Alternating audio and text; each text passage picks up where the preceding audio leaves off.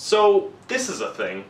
It's been a bit of an emotional month in the TV world. It's just that inevitable time in our lives when all of our favorite TV shows are coming to an end. But it's fall, and all of the TV shows are just supposed to be starting, yet all of these shows are ending during the summer. Just stop hurting my brain hole! And it got me thinking, a television writer really only has to write the finale for themselves. I mean, someone is usually dedicated about 10 years of their life to writing a TV show, and more often than not, they've had to bend over backwards for the executives and the fans. Which really makes perfect sense. I mean, if you were to be a stubborn old grump about it, well, guess what? You might be the one writing the show, but all of us out there watching it, we're kinda sorta signing your paycheck. But when it comes down to those last few episodes of a series, you really don't need to answer to anybody.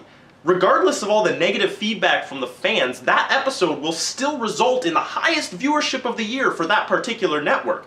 And there's simply nothing anybody can do about the actual content of that episode except the writer. And I know what you're thinking. If the fans lose respect for the writer, they'll no longer watch any more of their work. Well, wrong! No, that just doesn't happen. I don't see anybody boycotting Damon Lindelof for how he ended Lost. We all know what The Simpsons is now, yet they still brought back Futurama, both written by Matt Groening. I can even use Joss Whedon as an example. One of my favorite writers, yet he has this slight condition where he can't actually end something without first destroying the most beloved and innocent character that made it special in the first place. It's more of an obsessive compulsion than anything. I don't think he can really help himself. And after all has settled, Wash looks up and says, "I'm a leaf on the wind, so watch how I soar." Oh, whoa, no, I'm not trying to write this. Don't, you're supposed to hug everybody! And how do the fans respond? They just want more. They can't get enough of the guy. He's like a nerd's crack cocaine,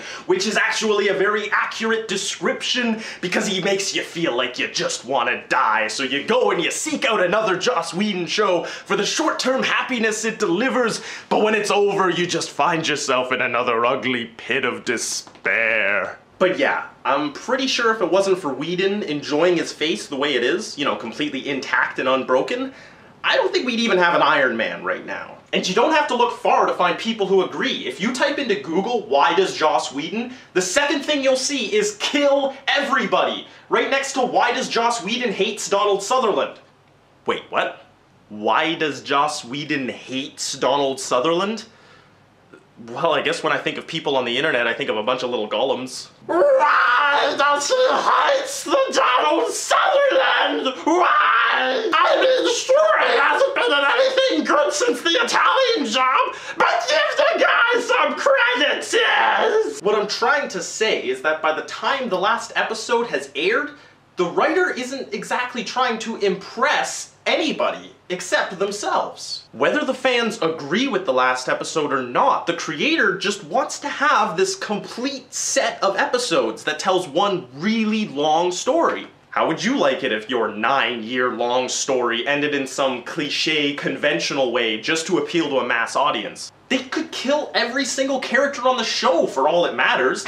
In fact, I can think of 3 shows off the top of my head that do just that, and they're like my favorite ones. Well, one of those is kind of reserved for Game of Thrones. There isn't anybody getting out of that one alive. So if any of you out there are pounding your fists on the table about how Dexter's final choices were uncharacteristic, or the way they ended Breaking Bad goes against everything the show stands for, just chill out, man. Like, it's over. That's what happened. Somebody wrote it on a page and then you watched it on a TV. Just get over it.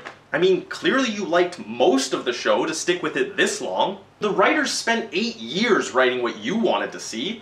Let them write what they want for a few episodes. It's not gonna change anything. You still watched it.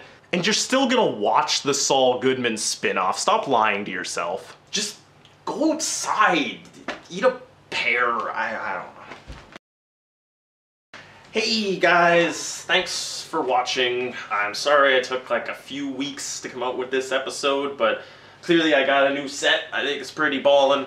If you liked what you saw, be sure to like and subscribe.